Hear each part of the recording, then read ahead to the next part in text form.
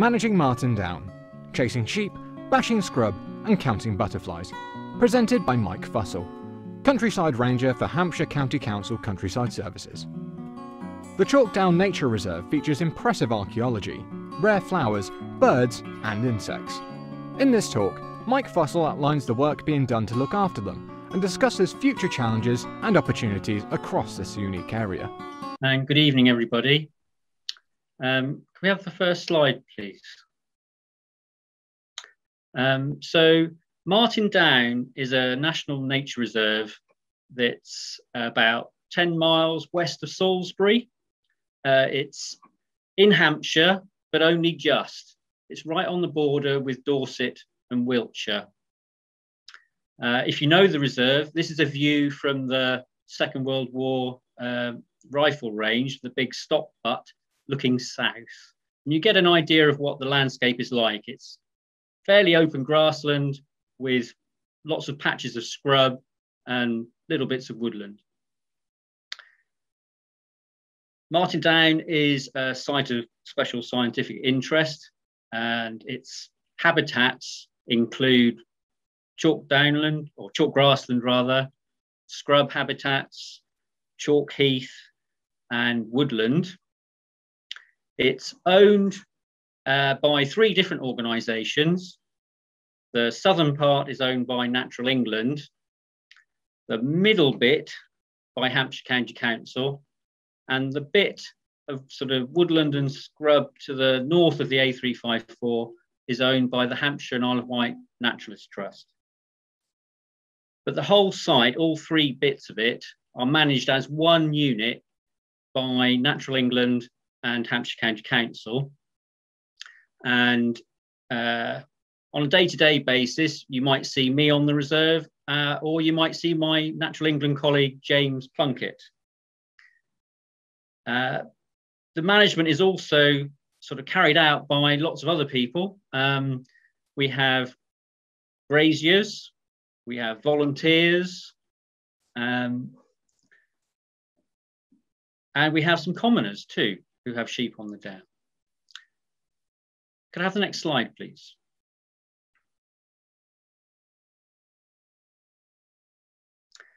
So Martin Down, as Roland mentioned, is full of archaeology. We've got a Neolithic long barrow. We've got lots of round barrows, rims ditches. There's a Bronze Age enclosure.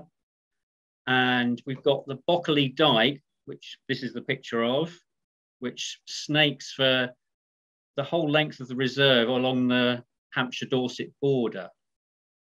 The Bockley Dyke was built probably in the Iron Age, but not on the scale it is now. It was made much bigger by the Romans when the Romans came.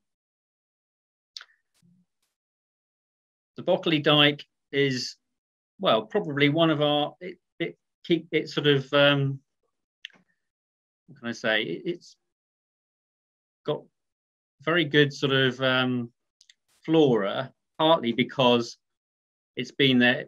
Well, sorry, I'm stumbling over my words here. We've done some clearance on the Bockley Dyke, as you can see.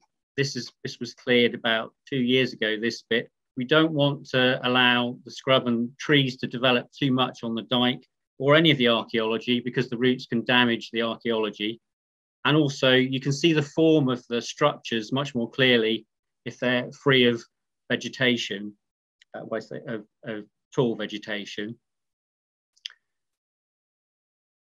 On the Bockley Dyke, there is actually a post which Roland has put in, which if you go to the app, which has been set up by the Landscape Partnership, you can find out information about the archaeology. And I believe you can also see a video of a reconstruction of Roman soldiers walking along the top of the Bockley Dyke. So if you go to the Bockley Dyke, where it sort of meets up with the rifle range, you'll find that post. You just need your mobile phone to access that. Next slide, please. So We also have a Roman road running across the reserve. This is the Roman road that runs from Old Sarum to Badbury Rings, the Ackling Dyke. And we also have lots of, well, one of the protected species we have on the site is the Roman snail, which may or may not have been introduced by the Romans when they came, but it may be more of a coincidence that it's here and not far from the Roman road. Next slide, please. Orchids are very popular on the reserve. Lots of people come to see our orchids. On the left, we have the green-winged orchid, which is in flower sort of towards the middle and back end of May. And on the right is the burnt tip orchid, which flowers of end of May, beginning of June. Next slide, please. On the left here, we have the greater butterfly orchid, which flowers sort of end of May, beginning of June. And on the right, the pyramidal orchid, which flowers a little bit later, June and into July. Next slide, please. On the left is the bee orchid, which grows, it can pop up pretty much anywhere on the reserve, usually flowering sort of through June, July. And on the right is the really tiny frog orchid, which flowers, it's probably our last, well, not quite, one of our last orchids to flower, flowering sort of anytime sort of end of July, August, and into September sometimes as well. I think we have 13 species of orchid on which occurring on the down in total. Next slide, please. Lots of people like the orchids, but actually I prefer some of the smaller plants. I mean, these here on the left, we have the early gentian, which flowers again, sort of end of May time, forming quite a large carpet of flowers on the southern end of the reserve. And on the right-hand side is field fleawort, which again is a very rare plant and often found along the Bockley Dyke and along Grim's ditches. Again, the archaeology providing the right conditions for these rare plants. Next slide, please. Oh yes, on the left, we have a plant which is called bastard toadflax, a very popular name with school children, I would think. It's a very small, sort of prostrate plant creeping across short turf. And on the right, these are down shield bugs. And this is an aggregation of them. The sort of reddy coloured ones are nymphs. And you can just see that if you can, there are about 3 or 4 adults there, which are slightly larger, black with a sort of white edging to their body, for want of a better word. And the down shield bug feeds solely on bastard toadflax. So the down shield bug dependent on the bastard toadflax, both of them very rare, but found on Martin Down. Next slide, please. Perhaps Martin Down is best known for its butterflies. On the left is the marsh fritillary. We have about 36 species recorded on the site. Perhaps the sort of most well-known ones being things like the Adonis blue. We also have chalk hill blue, green hairstreak, dark green fritillaries. I won't name them all. And also for birds, so a yellowhammer on the right there. But people will come to see the turtle doves in the summer. It's a good place for farmland birds like the, oh dear, I'm losing my train of thought, the corn bunting and grey partridge. That's sort of perfect area for those. Next slide, please. But really, it's not all about rare plants and animals.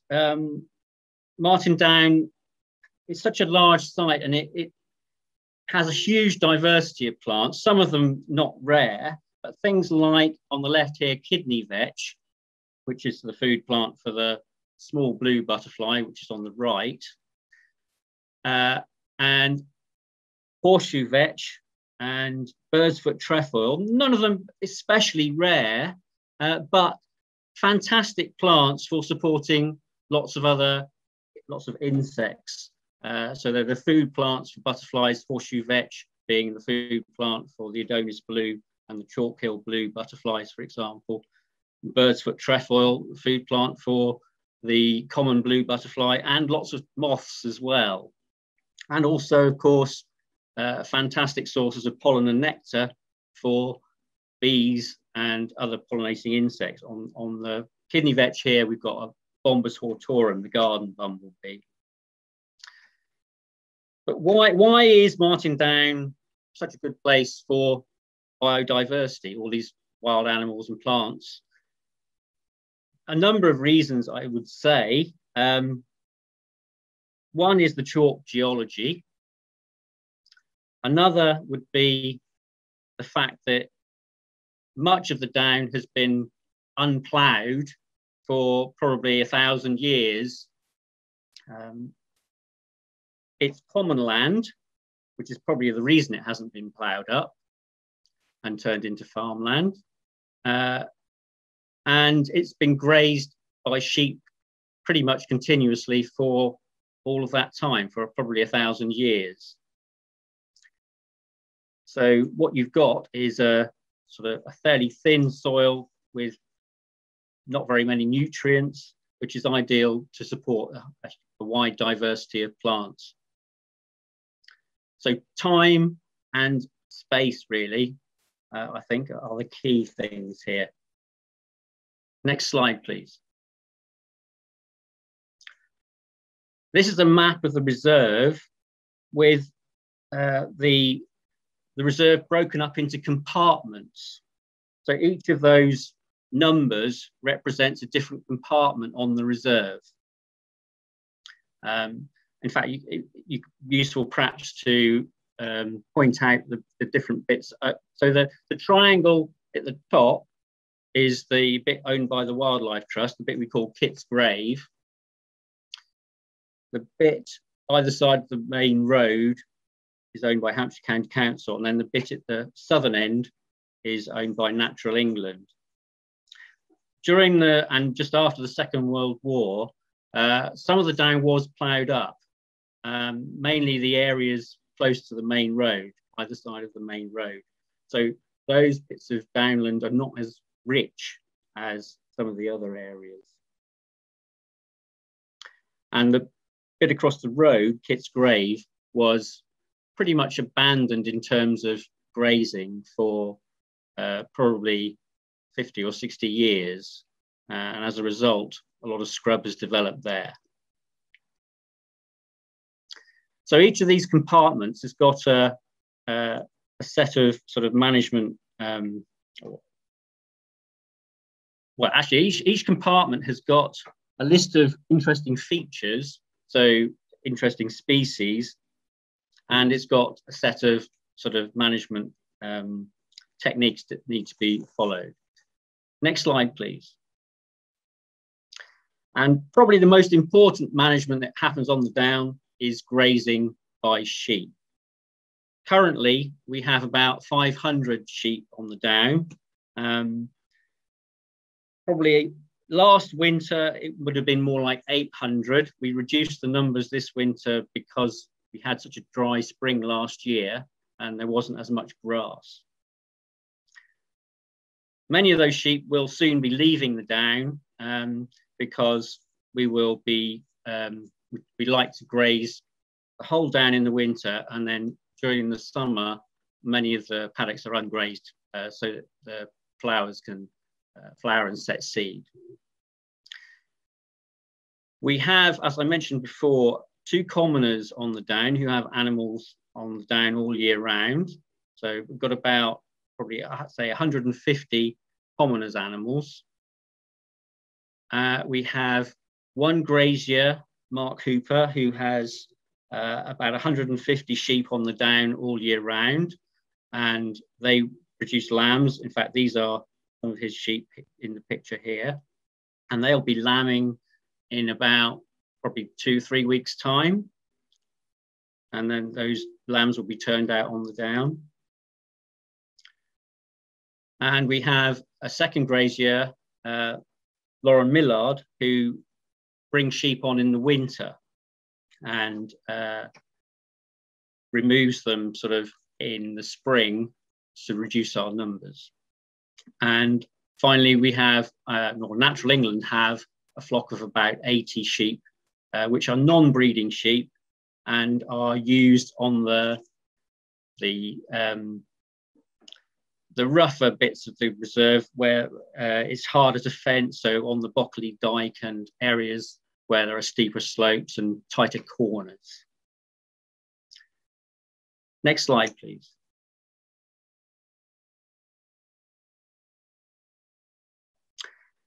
These are some of the Natural England sheep. As you can see, there are different breeds. We have the brownie coloured ones are Welsh Blacks. The sort of grey ones with white heads are Herdwicks. And in the bottom right there, you can just see there's a white one with black face. That's a Derbyshire Gritstone.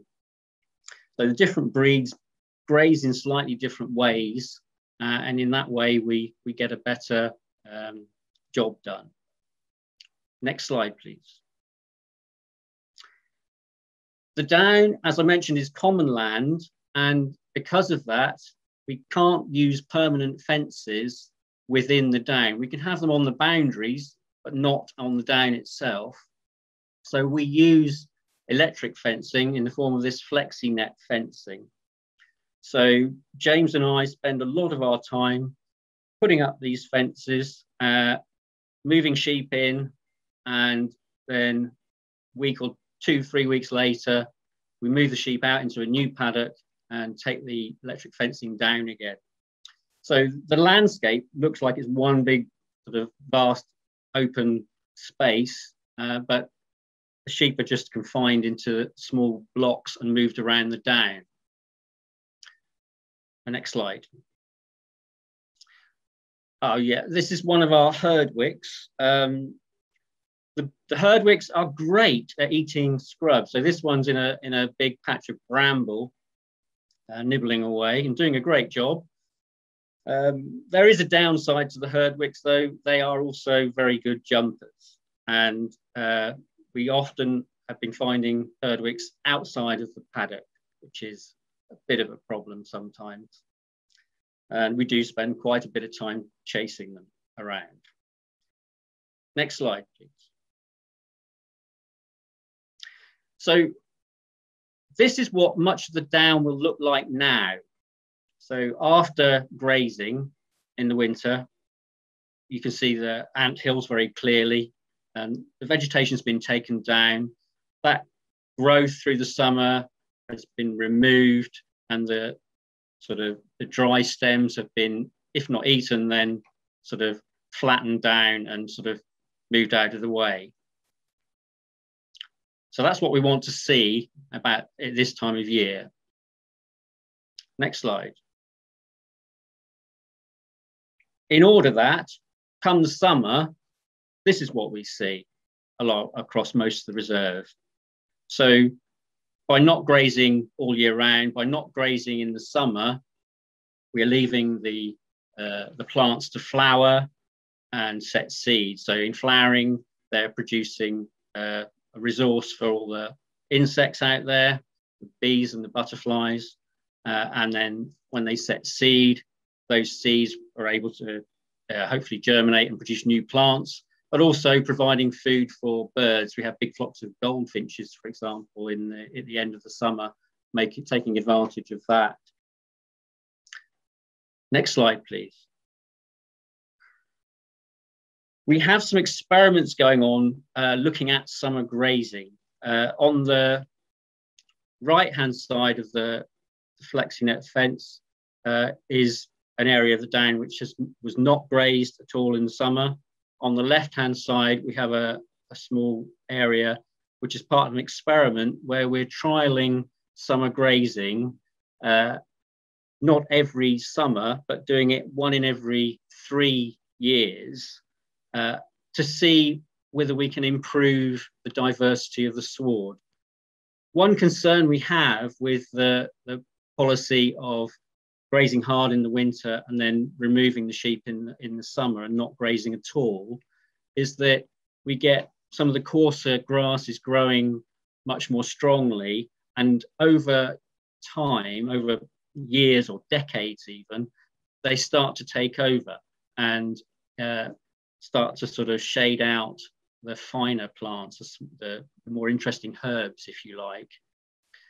So we've got an experiment running with CEH, the Centre for Ecology and Hydrology, trialling these different grazing regimes. Next slide, please. So on the left-hand side here is a flower-headed round-headed rampion, which needs short turf, so tight grazing every year to produce. And round-headed rampion, it's fairly common on the downs in Sussex and to the east. To the west, it's much less common, and we've just got a few pockets of it on Martin Down. Again, usually on the archaeological features. On the right-hand side is a flowerhead of field scabious, and sitting on it is a pretty rare solitary bee, Andrena hattorfiana, the large scabious mining bee. And the large scabious mining bee feeds only on the pollen of scabious plants. And field scabious, unlike round-headed rampion, benefits from having or not being grazed too heavily. So you often see it actually along roadside verges and bits of rough grassland. So we do have areas where we don't graze every year. We may graze every 2 years, sometimes every 3 years, sometimes less than that, which give plants like this the opportunity to grow and thrive as well, and also obviously support these insects. Next slide, please. And the beauty of using flexi-net fencing means we're very flexible in where and when we graze. This slide shows devil's bit scabious in flower, and that's an Adonis blue nectaring on one of the flowers of the devil's bit scabious. Devil's bit scabious doesn't flower until sort of end of August and into September. So we will avoid grazing these areas obviously when it's in flower, because we don't want to prevent it from flowering and setting seed. The devil's bit scabious is the food plant for the marsh fritillary butterfly. And at the moment, we are grazing the rifle butts, which are area on Martin Down. But if you go past there, you'll see there's a very odd sort of shaped fence line. It goes in, there's a big finger going into the paddock where there's no grazing taking place. So we've fenced out an area to allow the devil's bit scabious to grow, so that we're making sure we're providing plenty of food plant for the marsh fritillary. So each year a different bit will be left ungrazed in that area. And the flexi-net fencing gives us that ability to do that. Next slide, please. I mentioned that after the Second World War, there were areas of the Down which were ploughed up for agriculture, only for about 10 years, and then it ceased again. But that really did have a major impact on the plants which are growing there. And those paddocks are dominated by coarse grasses. like upright broom and false oak grass. And in particular, the two big paddocks to the north of the main road, the A354,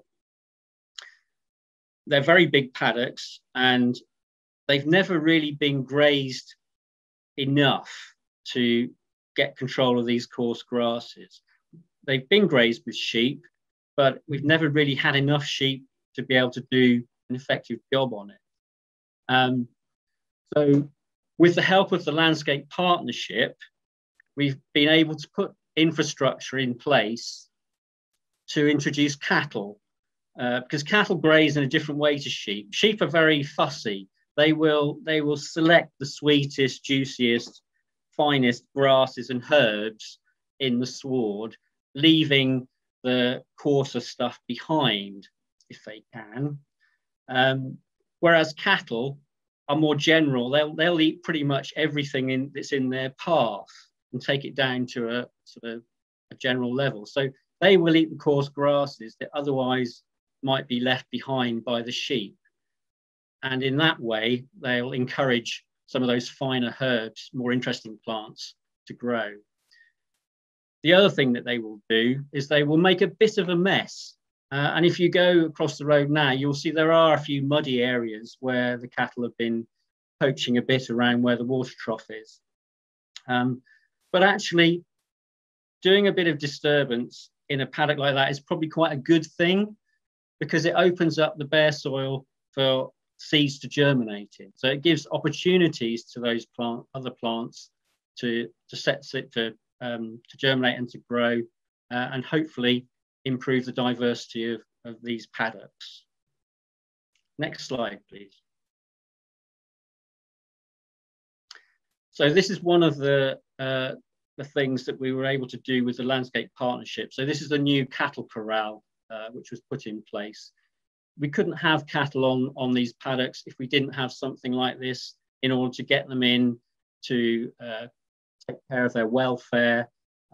They have to be TB tested before they go off-site, and also simply for loading them onto vehicles. So this is an essential bit of kit, really, if we're going to have the cattle on the site. Next slide. The other issue with cattle was we don't have water across the whole reserve. There are only a couple of places where we have water in terms of mains water. So we rely on dragging water around the reserve for the animals. And we have bowsers, which we use with the sheep, but cattle drink an awful lot more water than sheep do. And our bowsers weren't big enough to provide enough water for the cattle. So with help from the Landscape Partnership, we bought 2 new water bowsers, and we use them in tandem here, so that when one runs out, we don't have to go and get the tractor and drag the bowser down the other side of the reserve, fill it up and bring it back on a Sunday afternoon. We can just swap it over for the other one, and then build that into our work plan for the next week. And to give you an idea of how we had 20 cattle on this winter. They've gone now, and they would get through about 5,000 litres of water in just over a week. So it gives you an idea of how much they drink. Next slide, please. So that was chasing sheep. I think the next thing we need to talk about is bashing scrub.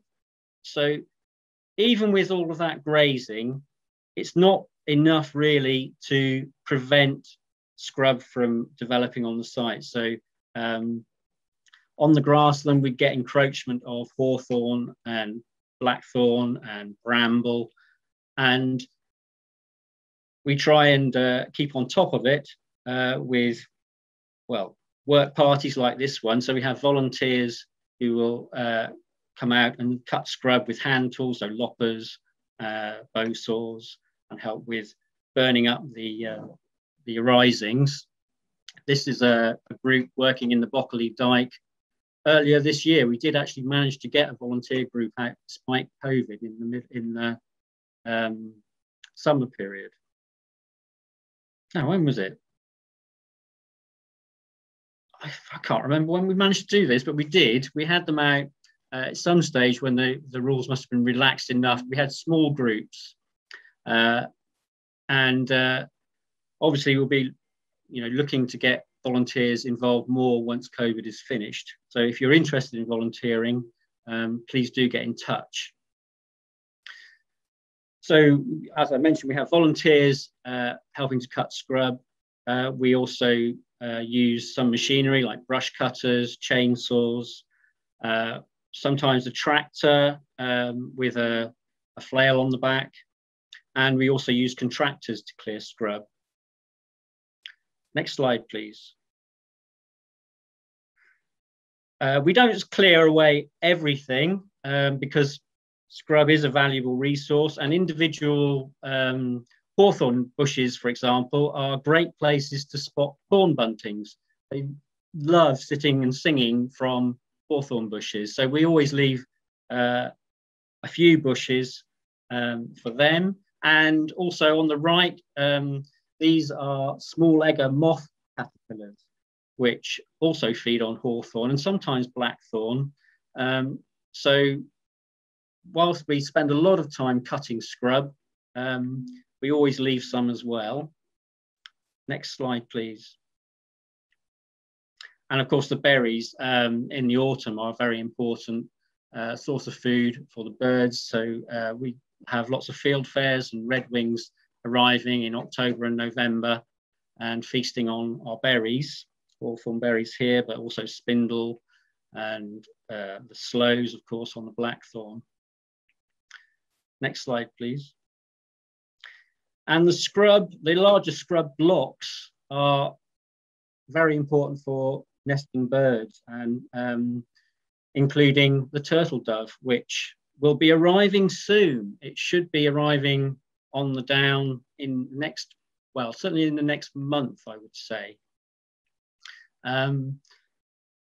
So yeah, and other migratory birds, the warblers, like the whitethroats, lesser whitethroat, tiftcaps, blackcaps, garden warblers, they're all utilising the scrub to nest in. So it's a very important resource. Next slide, please. So our scrub blocks, we want to look a bit like this. We want them to be thick. We don't want them to be too tall with trees growing in them. They need to be dense, thick sort of areas of scrub, so almost impenetrable, really, ideal for nesting in. And this is what we've got in the area of the down we call Church Hayes. Next slide, please. So when we cut scrub,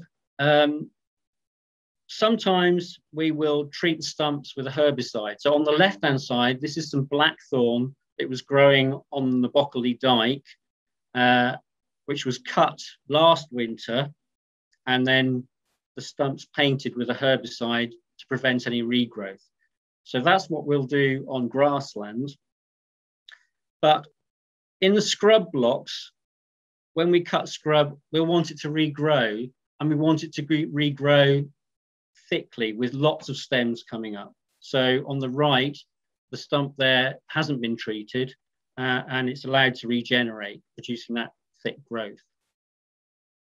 Next slide. So this is an area of scrub which has been cut. If you look at the scrub at the back, you can see it's very tall and lanky, and there's not much in the way of growth at a low level. There's a sort of gap, if you like, developing at the base, which is not what we want. That's not very good for nesting birds. So scrub blocks are cut on rotation. So an area of a block of scrub might be cut once every 20 years, and the stumps aren't treated. They're allowed to regrow. Sometimes we might do a bit of laying, so that right at the front here, that scrub has been laid, like you might lay a hedge, again, producing that sort of thick, impenetrable sort of material. And the chap standing on the left of the screen there, that is James, my Natural England colleague, who you may see around if you visit the reserve. Next slide, please. So this view gives you an idea of what we're looking for in terms of scrub. We want blocks of scrub with grassland in between.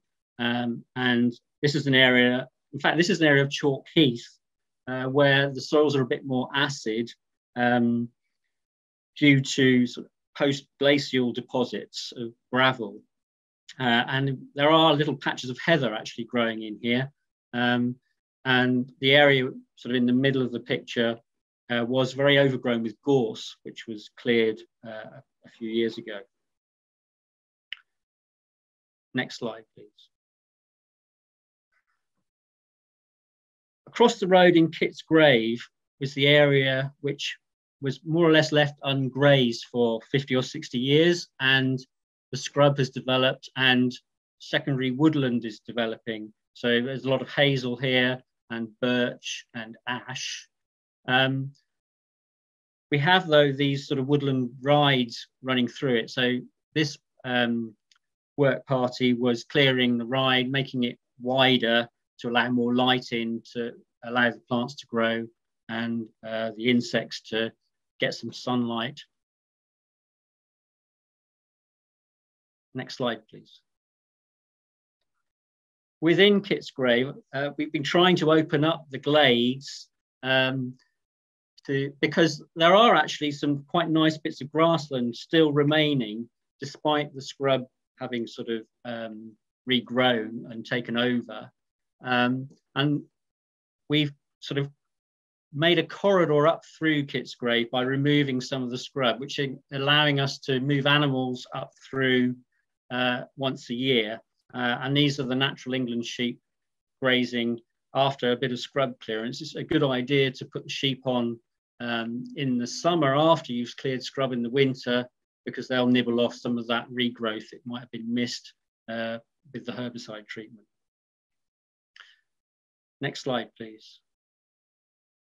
So this is an aerial photograph of Kit's Grave. So you can see the road line running along the bottom there. The large paddock there are the ones where we've introduced cattle now. And the woodland area, you can see these, the glades. So the sort of backwards the C-shaped glades going round to the left are the ones where we've been opening it up to allow the sheep in. And there's a triangular paddock at the top, which is actually part of Forestry Commission land, not owned by the Wildlife Trust or Natural England. But we've included that in the management now, and we've started grazing that as well in order to encourage those plants. So to improve the diversity of those sorts, bringing the grazing back. Next slide, please. One of the challenges that we face on the Down is a grass called tor grass, Brachypodium pinnatum. And this is a picture of the tor grass in a paddock which has just been grazed. So you can see that despite being grazed, it's still there. The sheep haven't eaten it. The leaves of this grass contain a lot of silica, which means that it's not very nice to eat. It's very tough and unpalatable. And this grass, given the opportunity, will then spread and it will swamp out pretty much anything else growing amongst it, given the chance. Next slide, please. So we're trying various different ways to control the tor grass. One obvious one is herbicide, and patches have been sprayed with herbicide. So you can see on the left, after it's been sprayed, the tor grass has died off. On the right, that dead grass is then raked off, and then either seeds are allowed to germinate, they are sort of remaining in the seed bank, or in this case, which is part of a trial with CEH again, we've actually collected seed from the down and used that to sow on those bare patches. So we're comparing sort of natural regeneration, if you like, with an area where we've sowed seed. And included in that seed mix is yellow rattle, which is a parasitic plant, or semi-parasitic plant, and that sort of takes some of its nutrients from the grasses. So we're hopeful that that may sort of reduce the regrowth of the tall grass and assist with control. Next slide, please. So after spraying, you can get some good results. On the left-hand side, this is an area that was sprayed, and then a couple of years later, you can see here just in the middle of the picture, towards the bottom, there's a burnt tip orchid has come through. There's cowslips there as well. Other things perhaps not so welcome. There's a ragwort plant at the back, for example. But it shows that it does work. Spraying the tall grass off allows other things to come through. So that's obviously persisted in the sward and has been able to come through. On the right-hand side, this is another area that was sprayed, tall grass that was sprayed, and growing here we've got basil thyme, which is really quite a rare plant. It's really a sort of arable weed, and it's taken advantage of that bare patch. There must have been seed in the soil, and it's come through. So it's really encouraging to see these sorts of results. Generally don't like to sort of spray herbicide around, but it can have good results. Another thing to mention with the tall grass is we do have other ways of managing it. So we have areas where we use a cut and collect machine towed behind the tractor, which cuts the tall grass and collects it, removing it from the site. And then we graze that about 2 or 3 weeks later, and the animals are able, then they will eat the fresh new growth on the tall grass. And in that way, we're able to not get rid of it, but we're able to sort of keep it in check enough that it will coexist with the other wildflowers that are growing there and grasses. Next slide, please. Another challenge, I'm afraid to say, is people. We do get a fair bit of fly tipping, which this is an example of. We also get problems with people off-roading on the site. We get burnt out cars occasionally, and we get people coming and stealing batteries and fencing units from the electric fences, and even destroying the barriers in the main car park. So a fair amount of antisocial behaviour. Next slide, please. Another issue is dogs. We welcome dog walkers. They're very welcome to come on the reserve, but we can have problems with dogs who are not kept under close control. We often, well, usually most years we have 1 or 2 instances of sheep being chased, or sometimes even caught and either injured or killed by dogs. And we also have many of our birds are ground nesting birds. So the grey partridge and the skylark, they make their nests on the ground. So dogs running free across the grassland are at least they're going to disturb those nests and maybe deter the birds from coming back if they don't actually destroy them outright. So we're very keen, especially at this time of year now, when nesting is starting, that dog walkers keep their animals under close control. Next slide, please. This is a picture taken by the stop butt on the World War II rifle range. You can just about see the yellow flowers there. That's almost a carpet of horseshoe vetch. I mentioned before that the archaeology often provides the best sort of conditions for the diverse plants to grow. So the richest flora is often found on the archaeology. But actually, the World War II works don't quite count as archaeology yet, I don't think. But actually, they're already producing the same sort of results. So the area in this picture is where the material was sort of scraped off from to produce the big stop butt there. So it's more or less bare chalk.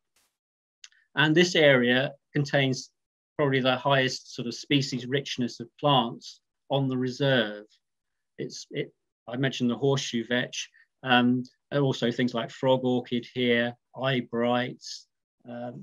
Pretty much most of the plants that we grow on the reserve grow here in sort of miniature form, tiny little scabious plants and kidney vetch plants. And it's a fantastic part of the reserve.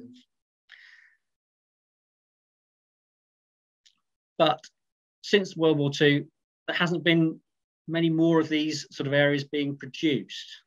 Next slide, please.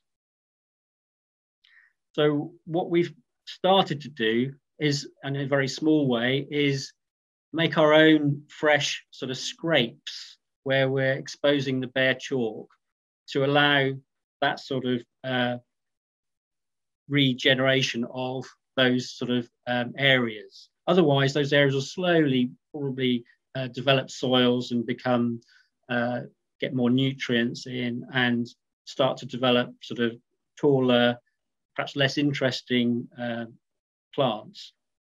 So this is an attempt to see if we can sort of restart that process.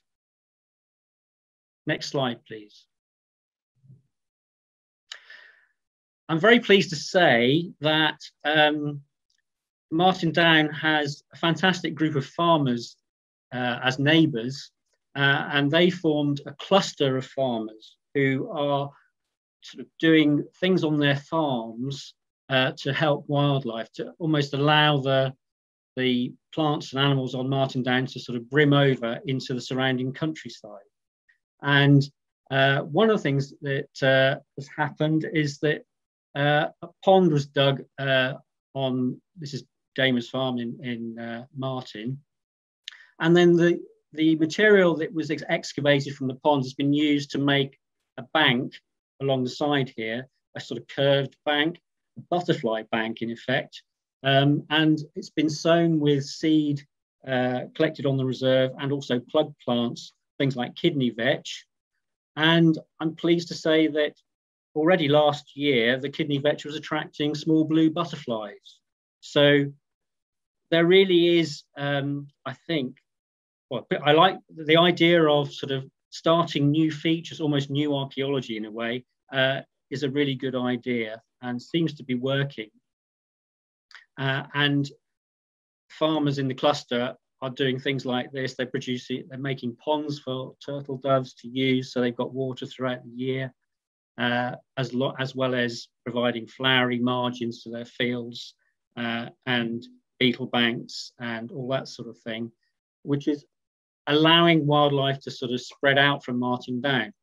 And a lot of the farms have actually got a lot of interesting wildlife of their own, some of which doesn't occur on Martin Down as well. Next slide, please. So this map shows Martin Down in the middle, and it's a map of triple SIs, sites of special scientific interest. So you can see there are other triple SIs around Martin Down, like Hoyd Down and Pentridge Hill. Further away, there's Coombe Bissett Down. So thinking beyond the reserve, there's an opportunity here. Farmers are really interested now in doing things which will help wildlife. There is an opportunity to connect these areas of nature reserve, really, so that the plants and the animals are able to spread out and colonize new areas. By having sort of multiple populations, if you like, it makes any individual population much safer. The marsh fritillary colony we have on Martin Down, for example, it's quite fragile. It could disappear at any time, and if there's not another population nearby, it won't come back. Whereas if there's another population a few miles away and it's linked with some, good habitat in between, then it can come back. So it makes the whole sort of setup more stable. Next slide, please. I haven't mentioned chasing butterflies yet. No, counting butterflies. This map shows a transect route in Kit's Grave. So this is a butterfly transect to give you an idea of what happens. So there are, in this transect, there are 12 sections, and the route is walked once a week from April through till the end of September by either myself, James, or in this case, the Kit's Grave one of our volunteers, Chris Hill. You have to walk along slowly, and you have an imaginary tube in front of you, like a tunnel, if you like, and you're counting the butterflies that are in that tunnel. So it's 2 meters away. So anything within 2 meters as you walk that route, you're recording. Next slide, please. So this is on the left is one of the sheets that Chris has recorded on from last year. So, and on the right is a silver wash fritillary of the Valsina type, which is a sort of a variation which occurs. In fact, Chris found on his transect this summer a wall brown, which was the first one that was found on the reserve since I think 1992, something like that. So we're hopeful that the wall might become a regular feature and may establish itself here. It's a butterfly which has declined hugely in the past, well, probably 3 decades. Next slide, please. So this is a graph showing the results of the transect counts for the North Transect, which is one that goes along the Bockley Dyke. And you can see that recording on this transect started in 1982 and has been continuous ever since. I think there was a gap in the year that there was foot and mouth disease, but otherwise it's a continual record. So it's a fantastic data set. This shows the numbers of the common blue, Chalke blue, and Adonis blue. Just to give you an idea, you can see that they fluctuate hugely. We were worried actually about the Chalke blue. If you look at the graph, it's the sort of dark blue. Just a few years ago, it went down to virtually 0. And we were worried that we might be losing the Chalke blue from the reserve, but luckily the past couple of years it has bounced back, and it seems to be sort of back on track. So the transects allow us to sort of check really that that our management is working and that we're doing the right things. Next slide, please. So we've got 6 transects, well, 4 on the reserve and 2 on neighbouring land, which are walked every week through the summer. And then we also have a couple of transects which are species specific, where we're only looking at one species, in this case, the marsh fritillary, because we're particularly interested in that. And this shows the numbers for the marsh fritillary And again, as you can see, it goes up and down. And as I was saying, I mean, it wouldn't take too much for it to go to zero. And if there's not another colony close by, then we could be in real trouble with this species. Next slide, please. We also walk bumblebee transects, recording bumblebees on the reserve. Martin Down is a good site for bumblebees. It supports all of the common species, but also a number of the rarer ones, perhaps most notable being the brown-banded carder bee, Bombus humilis. The picture here actually is of a cuckoo bumblebee, Bombus rupestris, which parasitizes the nests of the very common Bombus lapidarius, the red-tailed bumblebee. Next slide, please. We don't only count insects, we're also monitoring the vegetation, the flowers. So this is just one of a number of rapid assessments that we do across the site.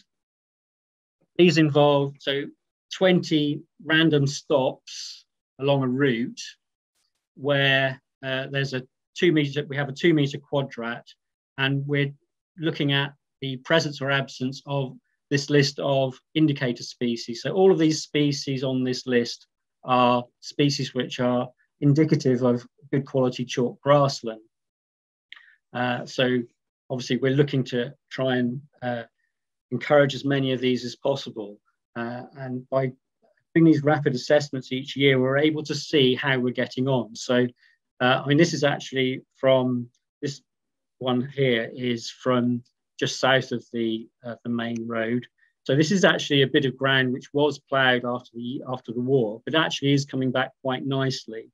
So this is a useful sort of benchmark, if you like, for what we're trying to achieve across the other side of the road where the cattle are grazing. So what we want to see is an increase in the number of times we encounter things like bird's foot trefoil and fairy flax and rough hawkbit, which are present in very small numbers across the road, but we want to increase that. Next slide, please. To finish off, I thought it might be nice to just look at a few things which are around now on the Down, in case you're wanting, if you're in the area and you're going to go for a walk on the Down, and what's sort of going to be up around quite soon. So this is the picture I took last week, showing hairy violet, which is in flower now. And actually the shell there, this is a dead one, but this is the brownlet snail, which are all out and about mating at the moment. You'll see them all over the place mating. Next slide, please. This is quite a rare plant. This is dwarf sedge, which, although rare nationally, is actually really quite common on the Down.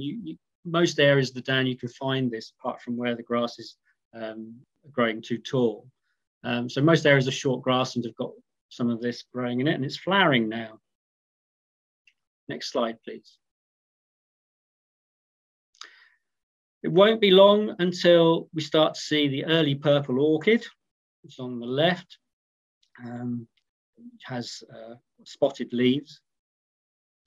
And on the right is a marsh fritillary caterpillar.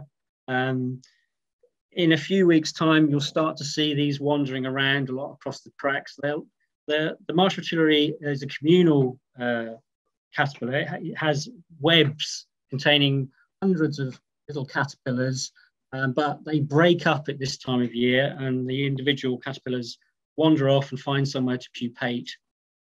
And then come May, and middle to end of May, those pupae will hatch out into the adult butterflies. Next slide, please. We also, it's a good time to see oil beetles now and into April. You often find them wandering across paths and tracks. They have an interesting life history. They lay their eggs and they hatch out into these tiny little larvae called triungulans, and they climb up onto a flower head, and they'll wait for a solitary bee to come along. They'll grab hold of it and hitch a ride back to the solitary bee's nest that it'll be provisioning with eggs and pollen. They'll jump off and they will then feed as a parasite on those eggs and the food stores, hatching out, pupating and then hatching out as the adult beetles and emerging later in the year. On the right-hand side is a parasitic bee, a cuckoo bee, if you like, Sphecodes, which parasitizes solitary bees. And it really just emphasizing the value that paths and tracks have on the reserve. Often criticized for being muddy and rutted, but they provide habitat for solitary bees to nest in. And that's really quite important. Another thing, actually, that paths and tracks support populations of the red Bartsia plant, which loves those sorts of compacted soils. There's a solitary bee which feeds only on the pollen of red Bartsia, Melita tricincta. Next slide, please. On the left is a bee fly. This is a fly, not a bee, but it's a mimic of a bee, and it lays its eggs around the sort of entrances to solitary bee nests, and the larvae then go into those nests and feed on the solitary bee eggs and food reserves in the same way as the oil beetle does. Butterflies are emerging now. Brimstones are out on the down, and when we get into April, back end of April, we should start to see the grizzled skipper pictured here. Next picture, please. Next slide. Perhaps my favourite solitary bee would have to be Osmia bicolor, which is the red-tailed mason bee. And this is, it's not a very good video, but there is a video here which shows a female red-tailed mason bee sort of building its nest. But my first encounter with these was when I was collecting snail shells on the down for a school project. And I put a snail shell in my pocket, and then there was a tremendous buzzing coming from my pocket. And I pulled out the snail shell, and emerging from it were some solitary bees, and they were Osmia bicolor. What they do is they nest inside, or they lay their eggs inside the empty snail shells on the down. And but not only that, once they've done that, they then collect grass stems and bring them back and cover up the snail shell. And that's what this bee is doing. You see them sometimes flying around with bits of grass, sort of 2-3 centimeters long. It's quite impressive to see. And they'll be on the down in a few weeks' time, sort of middle of April to the end of April. They usually start to appear, and they continue flying through the first part of the summer. They love the horseshoe vetch flowers on the Bockley Dyke. Must be getting towards the end. I'm starting to lose my voice. Next slide, please. And this is my last slide. So we started at the northern end of the reserve, looking south from the Rifle Range. We're now at the southern end of the reserve, at the Blagdon Gap, looking up Bockley Dyke towards the rifle butts there and the main road. I have to say, I feel very lucky to be doing the job that I'm doing. on Martin Down. It's a fantastic place to work. And I should also thank all the other people involved in managing the reserve. That includes all the graziers, commoners, volunteers, and people who are working for Natural England and my colleagues at the Countryside Service. So I will stop there. Thank you to Mike Fussell for presenting this talk as part of the Spring Talk series, hosted by the Chase Chalke Landscape Partnership scheme. Thank you to our partners and funders for this talk: